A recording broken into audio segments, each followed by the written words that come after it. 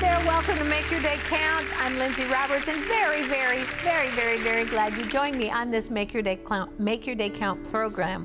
I can't even talk this morning. Yes, I can, in Jesus' name. On this Make Your Day Count program, I want to ask you a question, and depending how we put the emphasis on it, I want your answer to follow the emphasis. If somebody were to come up to you and say, "What are you wearing?" Doesn't that sound awesome? Or if someone were to come up to you and say, "What are you wearing?" Totally different. Same words, same statement, same punctuation, totally different meaning. There's a book in the Bible, Ephesians, chapter 6, and it talks about the armor of God. Now, if you were in battle, you wouldn't wear an armor to a picnic. Why did the Bible talk very clearly about put on the armor the armor of God? Because you're going to war, you're not going to a picnic. And yet, you wouldn't wear a bathing suit to war. It's inappropriate. The Bible's very clear that if we want to go out and be able to battle, now we'll talk spiritually here, the attacks of the devil from day to day to day, you have to be properly suited, properly dressed, in proper attire for the proper occasion.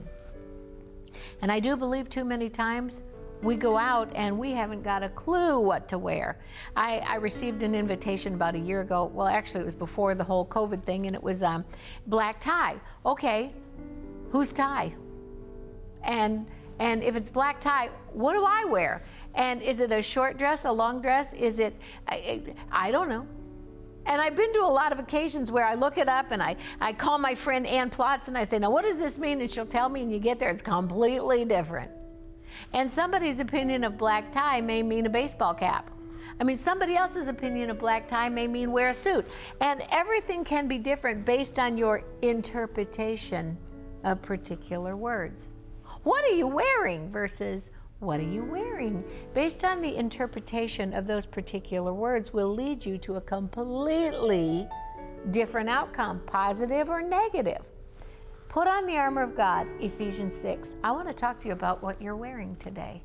And I want to talk to you about what the Bible says about what you're wearing. And then I want to talk to you about an incident that happened with what I thought was a police officer. And it turned out to be one of the funniest experiences I ever went through, because I was in a mall and the man was a security guard for a fancy schmancy store that I didn't realize how fancy schmancy it was until I realized that they actually had an armed guard standing out there, and I turned around and left. But all of it has its appropriate place at its appropriate time for the appropriate occasion. And are you dressed for battle? Whether it's a spiritual battle, whether it's going to your job, are you wearing, you know, if you work at certain hamburger places, I worked at a hamburger place when I was a kid, and there was a uniform. And if you work at somewhere else, you may not have a uniform. But are you dressed for the occasion? I want to talk about making sure that you are spiritually clothed properly for the occasion. Ephesians 6, we're going to be right back. And when we come back, I also want to talk to you about expect a miracle. This is called A Cry for Miracles.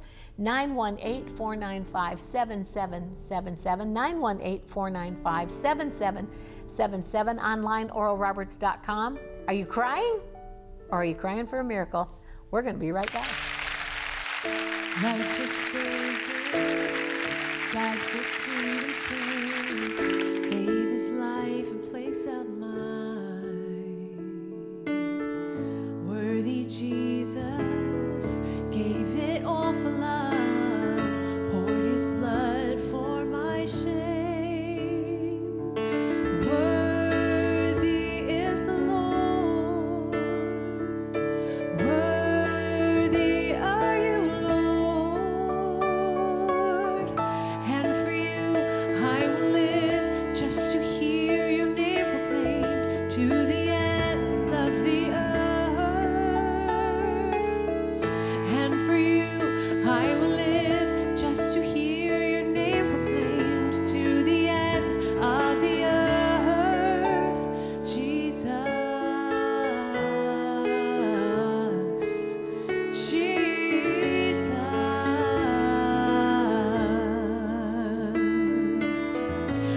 such a Savior, died for freedom's sake, gave his life in place of mine. Worthy Jesus gave it all for love, poured his blood for my shame. Worthy is the Lord, worthy are you, Lord, and for you I will live just to hear your name proclaimed to the ends of the earth. And for you I will live just to hear your name proclaimed to the ends of the earth. Jesus, Jesus, name that can save us, change us, heal us. Jesus, cleanse us, free us. The name that can save us, change us, heal us. Jesus, cleanse us, free us. Name that can save us, change us, heal us. Jesus, cleanse us, free us. Name that can save us, change us, heal us. Jesus, cleanse us, free us. And for you I will live just to hear your name proclaimed to the ends of the earth. And for you I will live just to hear your name proclaimed to the ends of the earth. And for you I will live just to hear your name proclaimed to the ends of the earth.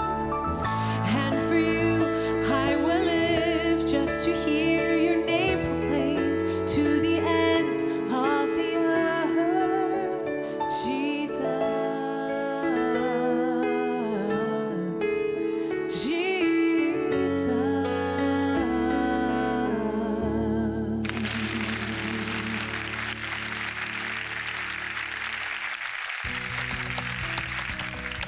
Are you following Lindsay's Instagram page? It's such a treat. You will love it. There's something new for you every day to lift your spirit. A devotional, a prayer, just the word you might need. Uplifting scriptures to help increase your faith. Read God's promises to get you through the day. And fun family pics. Everything to brighten your day and make it count. Just follow at Instagram.com/LindsayRobertsORM.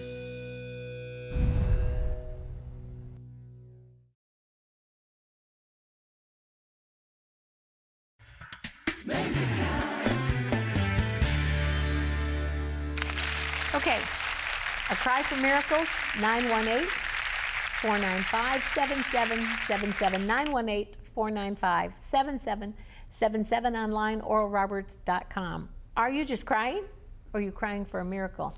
I believe the Bible teaches us that we have a Bible right to expect a miracle. And one of the ways we can expect a miracle is by putting on the armor of God. And if you look at Ephesians 6, and in my particular case, highlighted in yellow, finally, my brethren, be strong in the Lord and in the power of his might. Put on the whole armor of God that you may be able to stand against the wiles, tricks, and strategies of the devil. Put on the whole armor of God. And then it says, for we do not wrestle against flesh and blood, but against powers, principalities, and rulers of darkness, against spiritual hosts of wickedness in high places. Therefore, take on the whole armor of God. Don't leave any pieces out, that you may be able to withstand in the evil day, and having done all to stand, stand therefore. Now, every day of my children's lives, when they were young children and living in my household, we put on the armor of God before we went outside, before we did anything. Yesterday, as I was going out of my house, today as I was going out of my house, my husband prayed, and his prayer includes the armor of God. Put on the helmet of salvation. And I'm doing this because since my children were children, they had to do it this way. The breastplate of righteousness, and we tied on our belt of truth, our gospel shoes shoes of peace, the sword of the Spirit, which is the word of God, and above all, taking on the shield of faith, for which we are able to quench all the fiery darts of the wicked one. And then it goes on and it says, praying always with the Spirit and supplication in the Spirit, and watching thereunto with all perseverance, I can't get it out, and supplication for all saints. Excuse me. Now let me explain something to you. We did it starting head to toe. Ephesians 6 says it this way. It says, stand therefore. And then it goes on and talks about the breastplate of righteousness, your feet shod with the preparation of the gospel of peace. We did it head to toe, but we were covered. These do it in a different order, but we're covered. You can put on your shoes first and your rain jacket later, but you're covered. But if you start to leave anything off, go in one shoe, no rain jacket, no umbrella. We've been in some really rainy weather lately here. And you can walk outside without an umbrella. You're more than welcome to, but you're going to get wet. So if you put up the umbrella, the idea is to protect you from the elements. Ephesians 6, the idea is to protect you from the effects of the elements. So I went into this store, and my girls were with me, and we walked in, and not realizing just how fancy it was, I believe we were in our, I'm going to guess, tennis shoes and blue jeans. And we walked in. This, I'll never forget his face. This man came up to us dressed in a security uniform, full head to toe, hat, everything included. He said, can I help you? I said, I don't know. Can you help me? Who are you? Straight-faced, he said, don't you recognize me? I said, no, who are you? And he said, I'm the fashion police. I laughed and I laughed and I laughed and I laughed, but his uniform was intimidating. And that was the whole point. His uniform was intimidating. Now, he was hilarious. He was one of the funniest characters I've ever run into in a long time. And he was so intimidating. And he must have known that we were ready to turn around and walk out because we were a little bit uncomfortable. And he said, don't you recognize me? No, I don't. I'm the fashion police. And everything began to melt. But at that point, I recognized his uniform, his outward appearance, his outfit was very intimidating. When the devil looks at you, are you walking out in the rain without an umbrella, or are you intimidating? Are you intimidated by the devil, or are you intimidating the devil? You put on the armor of God, and you start with the helmet of salvation, covered, the breastplate of righteousness, covered, the belt of truth, covered, the gospel shoes of peace, for you are able to walk over the devil's roughest territory, quench the fiery darts of the devil, quench the fiery darts of the wicked one with the shield of faith, the sword of the Spirit, which is the word of God. What is that? Covered. But what would happen if you changed your outfit? And instead of walking out with the armor of God, the helmet of salvation, the breastplate of righteousness, the belt of truth, the gospel shoes of peace, the sword of the Spirit, which is the word of God, above all, taking on the shield of faith to quench those fiery darts of the wicked one, and praying in the Spirit with your 7-piece armor, so that you walk out and you are not intimidated, but you are intimidating, just like the guy who called himself the fashion police. We were intimidated until he made us giggle. Instead, are you walking out and you are, instead of clothed in righteousness and with the armor of God, instead of going to battle with an armor, are you going to battle, with a bathing suit? Are you wearing an armor to a picnic? Have you got your fashion statement all wrong? Are you walking out clothed in fear and worry and torment? Are you wearing the baggage of last year? I don't mean the clothing of last year. I mean last year's baggage. Are you walking around with fear and worry and maybe the effects of a bad marriage or a bad breakup, or the effects of a bad financial decision, or the effects of I don't know what it was? And you're wearing fear and worry and doubt and negative and can't, won't, didn't, shouldn't. Or are you wearing the righteousness of God in Christ Jesus? Anything and everything I have need of, God has already provided. I carry the sword of the Spirit, which is the word of God. I take on the shield of faith to quench all the fiery darts of the wicked one. Every time I see that, my children remind me and I remind them not to go out of their household without saying that. But you know what? Sometimes The situations cause us to forget the Word of God and remember the circumstance, to forget the Word of God and remember fear, and to forget the Word of God and remember, oh my goodness, oh my gracious, oh I got to go to that party, oh I've got to go to that gathering, oh I've got to go to work and I've got to be on a job with that person. And all of a sudden, your sevenfold armor has a few cracks in it. And the breastplate of righteousness and the gospel shoes of peace, you walked out with one shoe. I remember this. I remember as if it was yesterday. We had a precious lady that was working for us. If I can get through this without chuckling, it'll be a miracle. I have to chuckle because it's hilarious.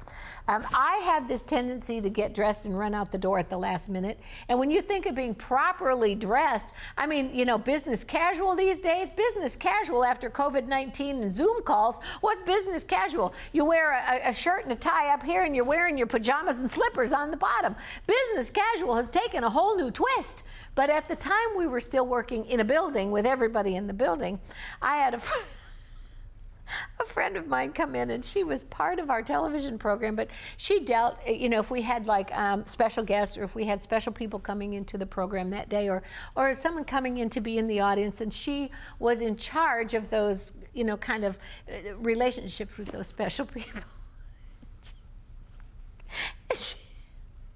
You can get through this, Lindsay. And she walked in and she was wearing a pair of shoes and she was walking like this. And I thought to myself, did she break a heel? And I said to her, did you break a heel? You're welcome to go home and change. She said, nope. She said, I came to work and I didn't even notice that I had two different shoes on. I said, she said, one's black and one's brown, or black and one's blue. And I said, well, that's easy. I have a real hard time myself, you know, looking at black and blue and honestly telling the difference. And I looked down, one was black and one was white. I said, okay, I can't see how you missed that one, but okay, in the dark you might have been able to miss it. And she said, that's not all. She said, did you notice one is flat and one's high heels? I said, I kind of noticed that, but my question is, why didn't you? I said, you got all the way out of your house to your car in the building and over here, and you didn't notice one was higher than the other? She said, nope, didn't notice until this minute. I could hardly work. I could hardly look at her. I began to laugh so hard. I said, honey, you needed the fashion police at that moment. And it was hysterical. And you know, sometimes it's easy that if you wear really, really dark shoes, one's black, one's brown. Okay, sometimes if things look close, sometimes if situations look close, you may think it's God and you may not realize, whoops, that wasn't. You know, it's navy, navy, navy, dark navy, and like a midnight navy and black. Okay, I can see that. One was white, one was really, really like shiny patent leather black. One was just leather white, and one was high heel and one was flat. I mean, after a fashion, you got to recognize that something's not right. And I think about that and I laugh about it and I giggle about it, but you know, we do that in life. So many times in life we walk out with the helmet of salvation missing, or we didn't put on the gospel shoes of peace, or we didn't pick up the sword of the Spirit, which is the Word of God. You know, we did everything else, but we didn't take on the shield of faith. And we don't recognize until we already get out of the house and one foot's higher than the other, one shoe is off, and one shoe's white, and one shoe's black, and we're up and down and up and down. We're all over the map, and we didn't even catch the fact that it was terribly uncomfortable, and it really, really was bad. And you know what she said? I wasn't paying close enough attention. I can see that with one shoe white and one shoe black, but I sure couldn't figure out one flat and one high heel.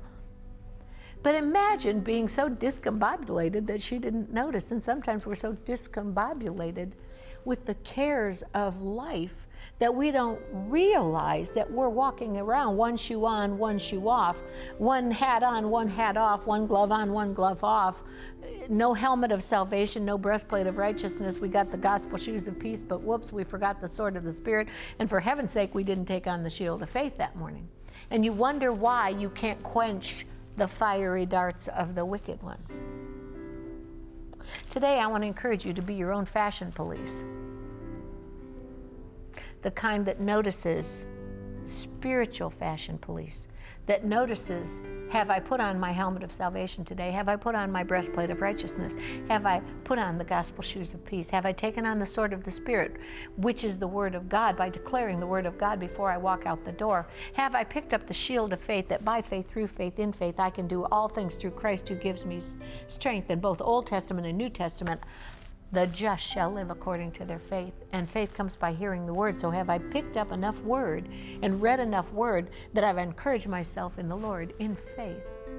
Or am I walking around with one shoe on and one shoe off, one tennis shoe, one high heel, and being so caught up in the stuff of life that I didn't even recognize I had 2 different shoes on, 2 different heel lengths, 2 different colors, and what in the world am I doing today? Be your own fashion police today in the Spirit.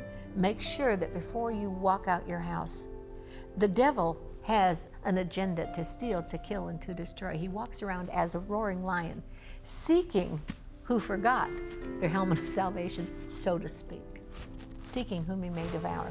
And today I want to encourage you. Get out Ephesians 6, and if you never are used to reading the Bible before you do anything else, I want to encourage you, just try one time. Start your day by reading Ephesians 6. See where it goes. Put on the helmet of salvation. Put on the breastplate of righteousness. Take on the gospel shoes of peace, the belt of truth, the sword of the Spirit, which is the word of God. Above all, taking on the shield of faith to quench the fiery darts of the wicked one. Pray in the Spirit.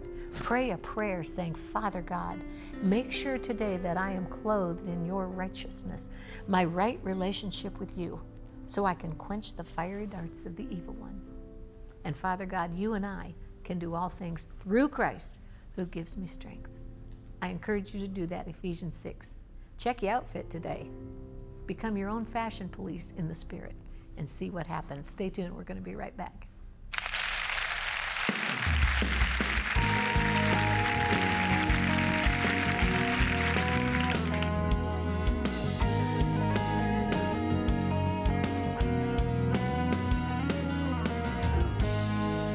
Savior, I come, quiet my soul. Remember, redemption's hill, where your blood was spilled for my ransom.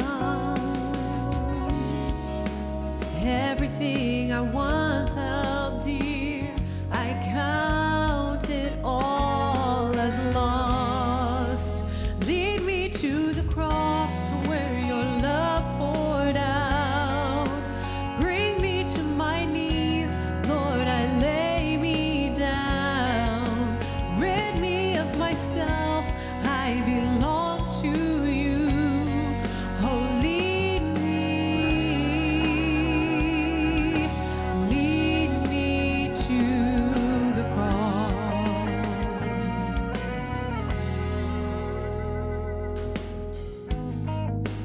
You were as I, tempted and tried, human. Word became flesh, bore my sin and death, and now you're risen. Everything I once held dear, I count it all as loss. Lead me to the cross where your love poured out. Bring me to my knees, Lord, I lay me down. Rid me of myself, I belong to you. Oh, lead me to your heart. Lead me to your heart.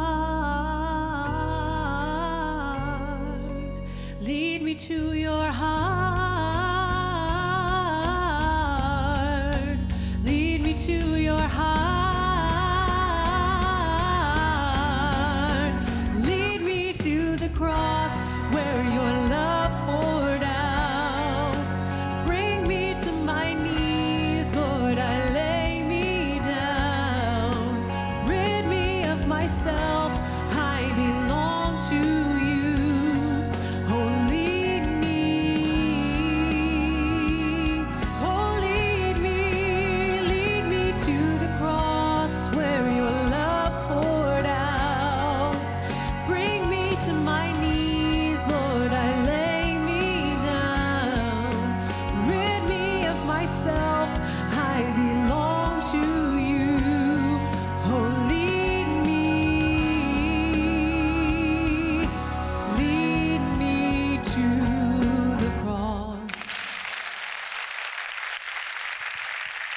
The new May-June issue of Make Your Day Count with Lindsay Roberts is online now, and it's loaded with encouragement from God's life-giving word. The feature article by Lindsay explains how the company you keep can either help you or keep you from receiving the abundant life Jesus came to give you. Also, Richard Roberts has great suggestions to coach you how to keep your peace in the midst of a crisis. There's so much more in this little magazine. Just go to oralroberts.com to read this free online issue of Make Your Day Count with Lindsay Roberts.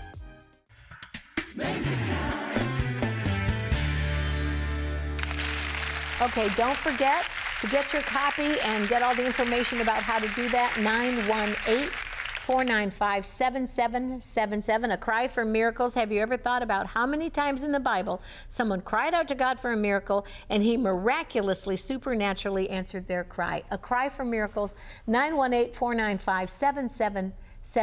Go online, oralroberts.com, and when you go online to oralroberts.com, look at the resources there. I encourage you to do that. There's lots of material there, lots of free material there. There's the school and where you can get online and have Bible school, Bible information, Bible classes, ministering classes, classes such as the Journey Through the Bible, Genesis through Revelation, classes such as Seed Faith Living and the Miracles of Jesus, where the Healing Ministry, I think it's called the Healing Ministry of Jesus, where I really believe we can get great information so that we can walk out properly dressed for the occasion, putting on the armor of God, the breastplate of righteousness, the belt of truth, the gospel shoes of peace, the sword of the Spirit, which is the word of God, taking on the shield of faith, and above all, as we quench the fiery darts of the wicked one, we pray in the Spirit. Pray, pray. Clothe yourself in prayer. You know, I always say to my kids, I plead the blood of Jesus over you. What does that mean? It means apply. Apply the word of God, the blood of Jesus, the armor of God. Do that today and expect a miracle by the power and presence of God himself. I believe in miracles. Why? Because I believe in God. That's why. I believe in his word, and I expect a miracle. I pray for you to be healed in every area of your life. I'm serious. Every area of your life, according to God's word and his will. I pray for you to be healed today as you expect a miracle in Jesus' name. Amen. Let's make it count.